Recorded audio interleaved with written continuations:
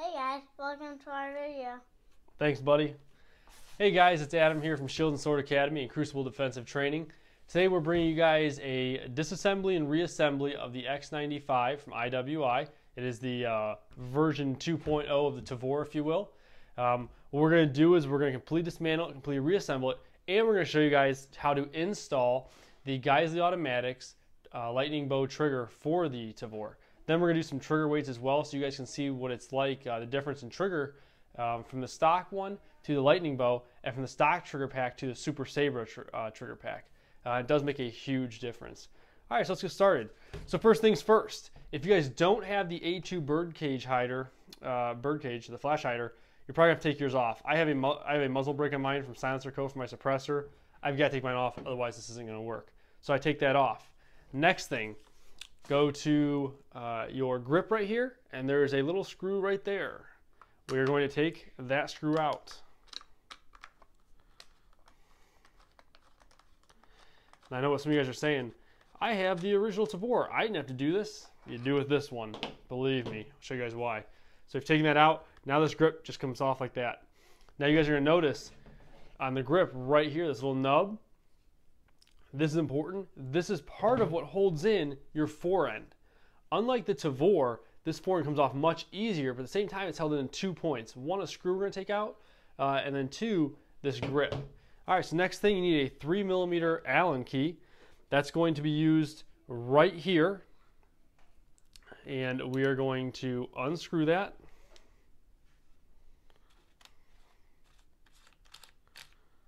There we go. That screw comes out. Now, unlike the Tavor, this is where it gets super simple. This whole thing just comes off just like that. Charging handle and everything is right there. When you go to reassemble it, I found it's a lot easier to take the charging handle and separate these two. So there's that. Now, you're gonna have to do it at some point anyways because we're doing a full disassembly. If you just want to get to your trigger, you wouldn't have to do this. But I do need to get to, I want to do a full disassembly. So for that, I've got to take off this cotter pin right here. So I take this up, make sure you don't lose it. Take that little cotter pin out.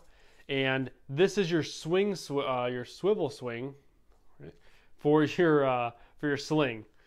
A little bit of a tongue twister there. So we're gonna have to unscrew this, and you can do this by hand. The one thing you're gonna have to do is take something, I just use my Allen key, and press from the opposite side, because just like any two-sided screw, when you start to undo it, the one side is gonna spin, you're not gonna get anywhere. So just kind of push it up against it, super simple. Spin this side out, the cotter pin side. And there we go. That's where the cotter pin went through. Now you push in on that screw this way, and this whole unit comes out. I try to keep these together, guys. It's a whole lot easier. It'll save your time later on. Save you time later on. All right, so with that done, the big thing left, which is probably the biggest pain in the butt, is to take out your barrel. You can see right here, if you're not familiar with the Tavor, that there is a L on this side and an O on this side. You guys are going to see it from there. But L on this side, O on this side. You guys can see right now there's a white line facing the L. That means it's locked. We have to turn this until it gets over to the O side for open. Now, on this side, right here, is part of the barrel lock system. You need to take something. We're going to use a little Allen key, and you have to depress the top of it, and it pushes out the bottom ever so nice, like that. And you can see this little cutout right here. This cutout, the inside metal part here, has to be lifted up above the cutout, and then it spins. It's kind of a second locking feature. So I'm going to depress that from this side. You guys aren't really going to see that. And on this side, which you're going to be facing, we're going to use our barrel tool right here. This will go inside. And then as I am lifting up on that little locking mechanism on this side, I'm going to turn this barrel wrench. The barrel wrench will turn, this will be held up, and the whole system will turn, and the barrel will come out real nice and easy. All right, so let's go ahead and do this. Let me depress this on this side.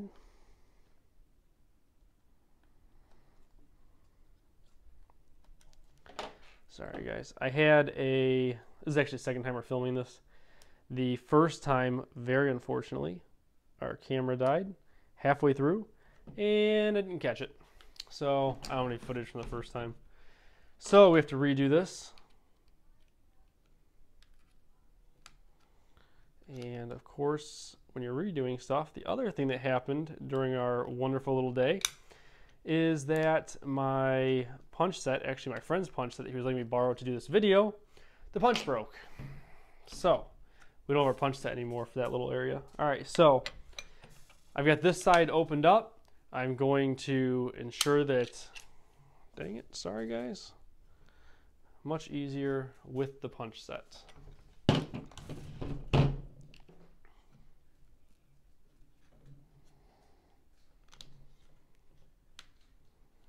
All right, so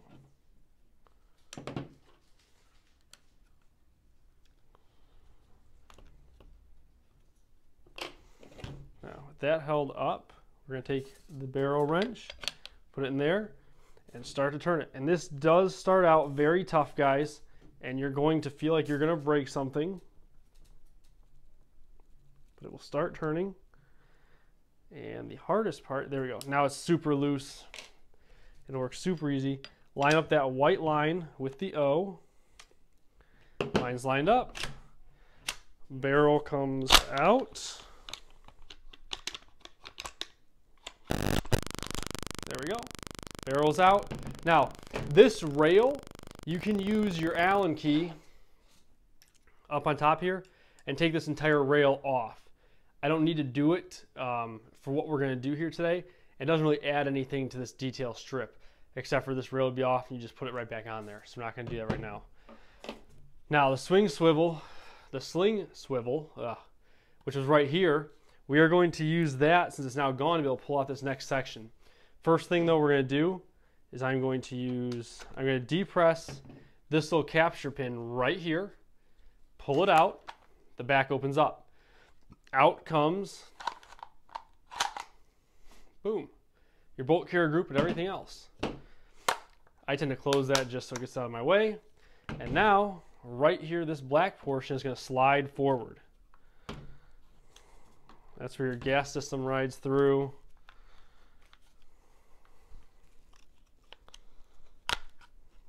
All right, there we go. There you go.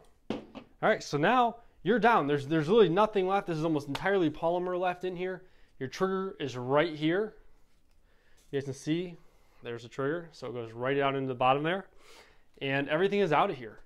So what we're going to do now is we're going to work into the trigger, show you guys how to install the Geissele Lightning Bow, which happens to be in right now because I'm filming this for the second time. But we're going to do a time warp backwards, install this, and then reassemble the entire gun. And that way you guys can see from start to finish how this is done. Hopefully this helps. I know a lot of people have had a really rough time with the video, with finding videos how to do this. I hope this one helps. All right, guys, let's cut here and get right to the trigger. All right, guys, so we have the barrel, we have everything off of here. That's your trigger right here. I'm going to use this punch to symbolize, right? So that's the trigger. That's the linkage right there. That's kind of the pain that, it's not really pain, but it takes a little bit to get off there. We'll take that off in a second. So first things first, we're going to use our punch, and we're going to knock out that little pin right there. So let's knock this guy out. Now I've done this before, so it's a little bit looser. When you guys first do your first time, it is in there really hard. All right, so now we had the spring already out of there, guys. That's my bad. I was messing around with it and I took that spring out off video. So next thing we're going to do is we are going to hold this linkage close to the side of the body right there. So I'm using my finger to do that. Then we're going to lift the trigger away from that linkage as gently as possible without screwing it up, and try to get, you guys can see right here, see that little arm that's built into the linkage? That little arm connects the trigger to that linkage. So we have to disconnect that, and it's literally just in there into the hole. So there we go.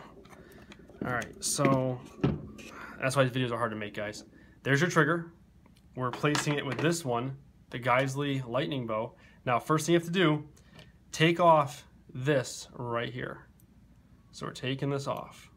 You're gonna see a lot of guys who don't take this off. They're reinstalling these incorrectly, is my understanding. So we take that off. Now, this is going to go in just the reverse we did the other trigger. That little bar right there is what goes in the linkage arm. So we're going to drop this in. Hopefully you guys can see this because it is obviously dark trying to do all this. So there you go. That drops down. Now you got to hold the linkage away and get that little arm in there. There we go. So that's in the linkage arm right there. Now we're not going to put this stuff from the trigger in there yet. What we have to do is reinstall the pin. So the pin is going to go in. And now this is the a little bit of annoying part because you got to kind of figure out where it's at. But at the same time, it's too annoying. See that little cutout right there in that pin? This goes into the trigger, onto this. Helps keep it in there. So put this in this side. Now the tricky part is where's your lineup point, and that is, from what I have seen, usually this is almost flush. Oops, a little too far. That's probably actually pretty close. So we're going to put this back to where we just took it out of, but this little arm, instead of sitting on the side of it, is going to sit down into that hole and hopefully enter that little notch. Now the thing to do is to move that pin back and forth until this drops in. And it's easier than it sounds because you're moving it just hairs, hoping that you don't go past that accident. I must have went past it. So my pin is sticking out too far. So again, guys, not easy. Just kind of push it gently. I'm just pushing on that pin from the other side now, away from the camera, and trying to get this little trigger portion to snap down into there. There we go. You guys see that? So now this little piece of metal right there is flat, which means it's into that little notch area, because if it wasn't in the notch, as you saw before, it wouldn't be flat. It would be sticking up away from it a little bit. A lot of guys did not read in the Geissele packaging where it says you have to do that. I've seen 2 videos about doing this, and neither one of them did that. So now I'm just tightening this down.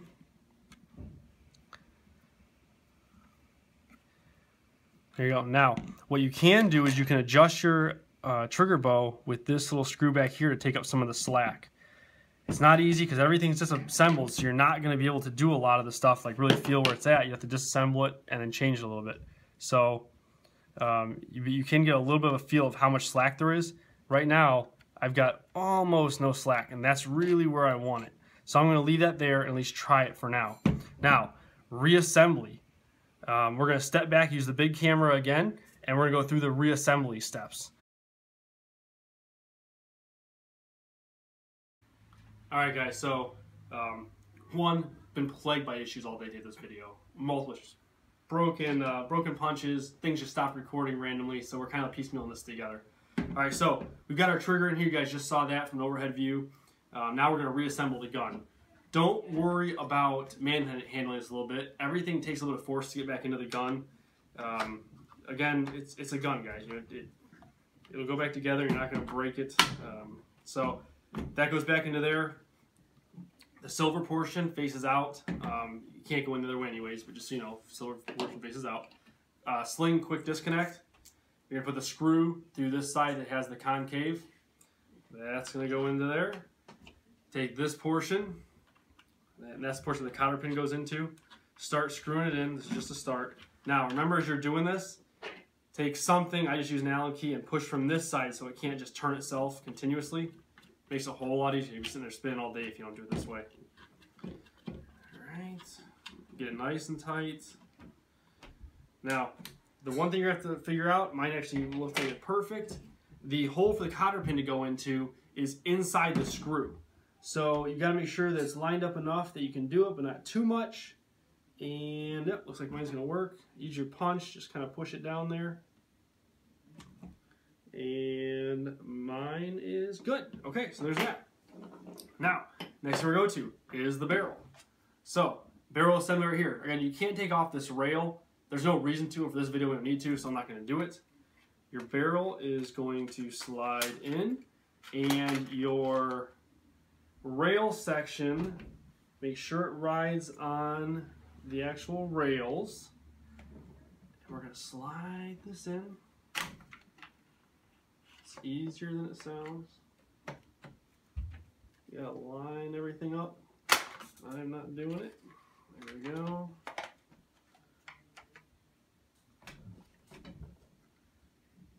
Everything looks good. Oops, sorry guys, that's probably super loud. Alright, so I'm riding on something that I'm not supposed to, apparently. Alright, so let's take this back out here for a second. Let's just check it one more time, make sure there's nothing where I'm not supposed to have it. Everything looks good.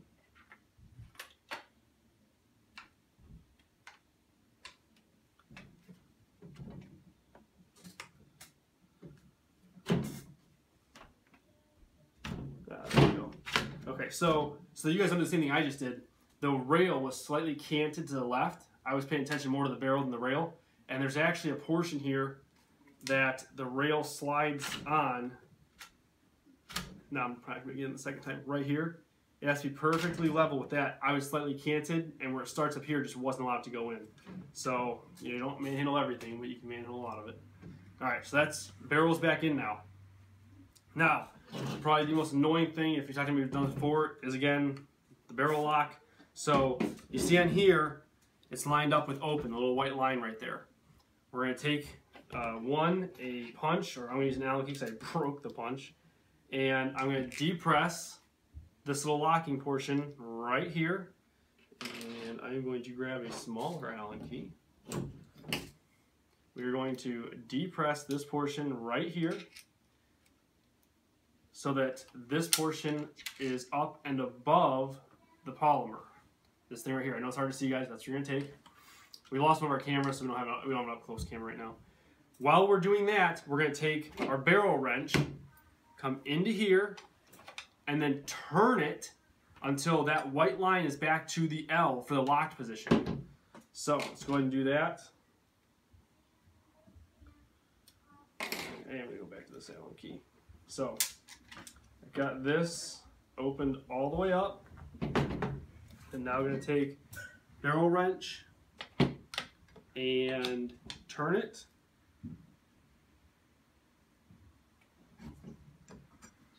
You guys can see it's about halfway now. I'm going to take the wrench, turn it the other way so I can get a little more grip on it. Make sure you keep this this other notch on the other side open, otherwise it just cuts right into your polymer. So we're going to keep going up here, and it's going to get tight, guys, because you are doing something that's going to hold the barrel into place. So we're going. We're almost there, it looks like. We are close. Get this depressed a little bit more.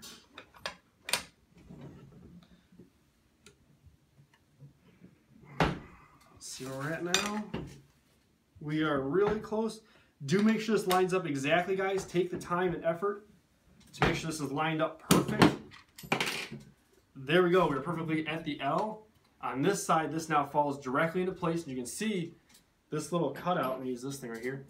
Where the tip of this punch is right here, that's where it's to fall into. So this has to be exact. All right, so we've got that. Now, next thing we're going to do is slide on our charging handle. I'm not going to put it in there. There's a way to do that, but it's kind of a pain. The charging handle is obviously going to go through the charging handle port right here. There's a small opening right back here, which there's no way you guys are going to see. It has to go into there. So I am going to line it up for that hole. Sorry, I'm facing away from you. And that goes right into there. You can see it functions, slides easily. Without going to that hole, there's no way it's going to go back to the rearward position. Now, our fore end, and you don't need to remove this little block, guys. It'll go over it. It might get stuck. You got to move it around a little bit, but it will go on. Now, fore end is on. You can see it's locked into place. Everything is perfect. We're going to take the screw, the Allen key, and this is going in there. We'll screw with the Allen lock on it. We're going to take our 3mm, tighten this screw right here. Now later I'm going to go back and apply some Loctite 242 if it's me. I'm not going to. Tighten that up. Your fore end's on. Now, grip. That lines up just like that. You guys can see the hole right there, and you can see a little where the screw goes. this, again, like I mentioned before, holds your forend in place. So this needs to be in correctly. All right, there we go. And giant screw goes in the bottom there. You need a Phillips head for this. Turn that, turn that.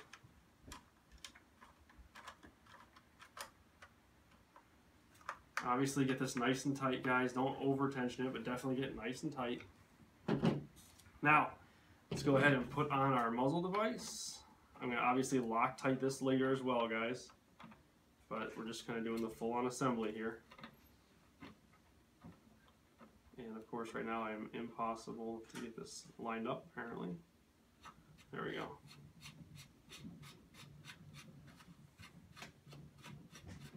Alright, so we'll tighten that up later and get it all lined up. Now we've got our bolt carrier group. Put that guy back in. This is the part, guys, where I'm constantly looking around the table trying to figure out, did I miss a part? And the gun's not going to function. Not that the gun has much to take out of it, but every once in a while I just get worried. Now, there we go. Full disassembly, full reassembly. Let's make sure it works. Safety off. Boom. Guys, so what we've done is we've installed the Super Saber. We've shown a full disassembly and a full reassembly. Now we're going to do this one part we haven't done, and we're going to take out the trigger pack, because right now there's a Super Saber pack in there. We're going to take that out, and we're going to put in the stock pack. So to do that, there's two self-capturing pins right here. You're going to push those in. Oops, sorry, you know what? Cock this first. You need to do that. All right, so. There we go. These ones are much tougher than the Tavor in terms of how they're captured in there. Not impossible, and they're easy to push once you get them out, but there we go. Now, you're going to pull this down, and this trigger kit will fall out. It's in the cocked position, that's how it should be. So it makes it easy to get in and out of there. Now we're going to put in the stock trigger pack. So to do that, we're going to open this door back up. I know it's going to be hard to see, it's black on black. Push that in, let that close. Now we're going to push these self-captured pins back through. You should hear them snap. There we go. All right, so we're going to cock this thing. It should already be there. We're just going to make sure. Now, we are going to, from this angle, as best as possible, give you guys 5 trigger pulls. We're going to have the camera come up and over. We're going to do 5 trigger pulls, see where the average is. Then we're going to take the stock trigger pack out, put the Super Saber back in, and see where those 5 trigger pulls get you. All right, so let's go ahead and do that.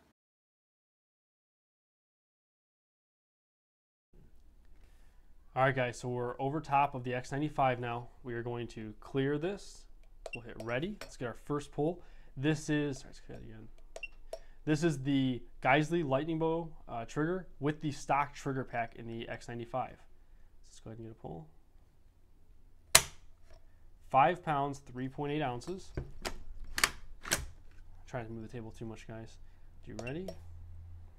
Good for a second one. 5 pounds, 4.5 ounces.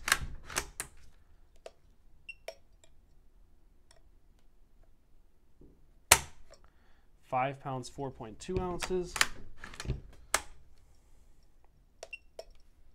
Number 4. 5 pounds, 7.8 ounces. Number 5 to round out our group here. 5 pounds, 2.4 ounces. That gives us an average of 5 pounds, 4.5 ounces. So respectable.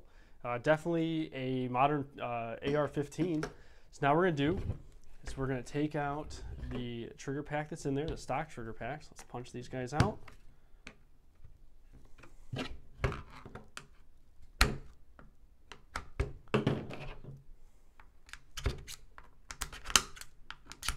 All right.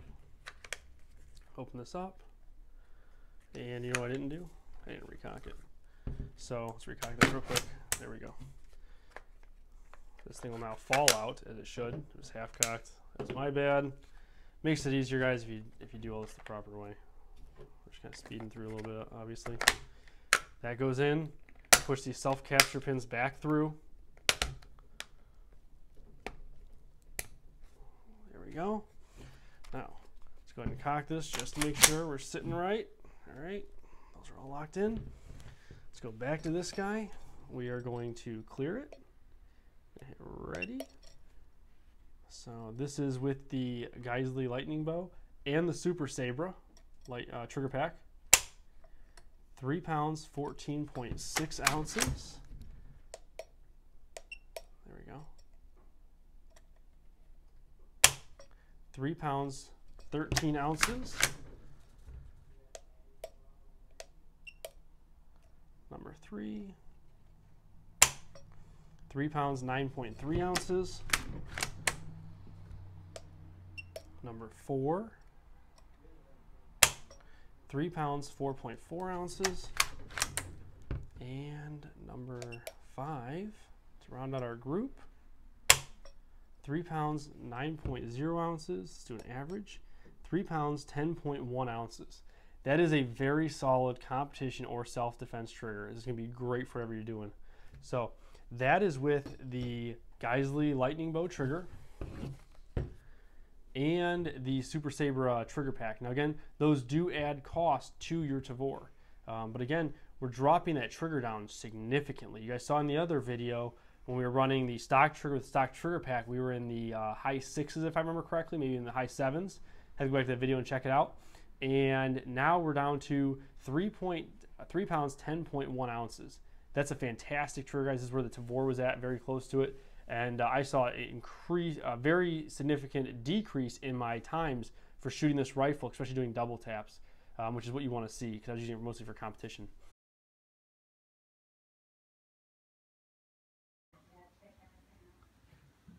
Dave, I wonder if there's a way we can put this trigger in with that trigger, maybe like underneath that trigger, and we can shoot like 2 bullets at one time. It's probably ETF leak. Well, now they probably don't need it, right? I don't know, maybe put on the side, like gangster, you know? Might work. I don't know. Alright, so Dave just stepped away. We're gonna look at real hair for a minute. Alright, so you guys have asked about this video. You've asked me to do some videos. I enjoy doing videos. I do. They're a giant pain in the butt though. Poor Dave today. He comes out, brings me his punch set, when I was put away. I break his punch first thing. Let me grab his thing. So this nice punch set, because I don't have one. I'm that typical guy who just does all this stuff, doesn't have anything. I break his punch, only when he has it this size. So that was a great start. Not that he cared, but you know, break that. 2, Dave was my little lapdog, running up and down, taking the video, doing the video over top of this thing. Poor guy's downstairs right now trying to find me a little wrench because apparently I only had metric, I didn't have the regular. Of course, on metric, I'm missing 1.5 and 2 for the metric because I got freaking kids. And kids, they take everything. They're like little scavenging animals. They see something shiny, they take it, and they disappear. And you never find it until you don't need it. And then all of a sudden somebody says, hey, here's your Allen key. And as my little 5-year-old, I'm like, where was this at? He's like, I don't know. Why did you have it? I don't know. Freaking kids. Little scavenging animals, like raccoons. And then you feed them and they come back. So we feed these kids, they keep coming back. And they keep stealing more of my stuff. I have less and less stuff. If the Tavor was any smaller, I think they'd have this somewhere too. They'd bury it away in their closet with their stuffed animal or something like that. It's ridiculous. They're kids. So anyways, let me know what you guys thought about the video. But that was a little bit of a get real moment here because it was an interesting video. We had the first thing we were using an iPad. That thing went out because it's full of storage. Storage full on it. Switched to the other phone and the microphone fell out. And then I was doing something else and the camera wasn't even on. And Dave comes off, the camera's not even on. I was sitting here just mumbling on and on. And the other phone, that thing rings, and so anyways, guys, hopefully you enjoy it. You get a little behind the scenes here of why these videos take so freaking long to do. Enjoy, have fun, guys. Thanks.